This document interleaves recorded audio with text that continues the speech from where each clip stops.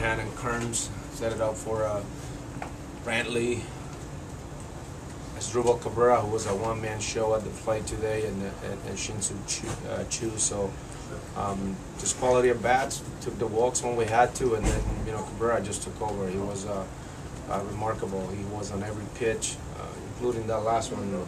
Did a great job. I don't even know how he kept it fair, but he just had terrific at bats all day, and he continues to play like an all-star for us from day one.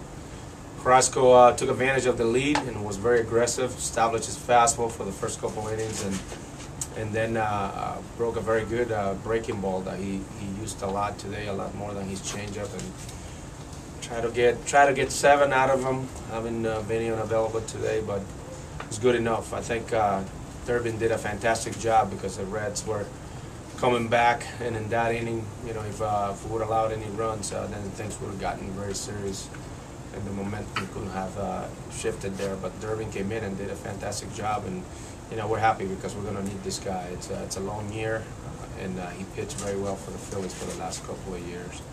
So good series. Let's enjoy the rest of the afternoon, and we know we're going to have our hands full the next 3 days, so we have to enjoy this. How important has Cabrera been providing that stability and that two-hole play down? Very important, especially because of the fact that our number 3 and number 4, have taken them a while to get going, and he's been there from day one. We've been fortunate enough that Brantley and Grady on the top of the order have been good. He's hitting behind them, and also the fact that earlier in the year we got some production from Hanahan. So, Cabrera being as hot as he's been, or as consistent as he's been, the whole season has been huge, and that's what it's all about. He has allowed some of the other guys give him more time and contribute here and there, but he's been impressive. Man, he's rarely in the discussion when you talk about the top shortstops in the American League. Is the time that he's included in that group?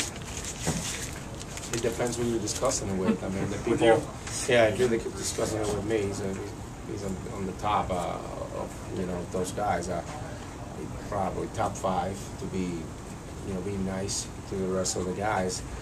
But if you do talk to the people that sees him on a more regular basis, like the managers in our division, they value these guys.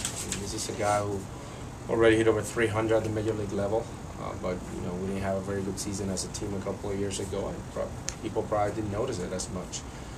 But we do know that he's one of the best in the position, and we're glad we have him. Did you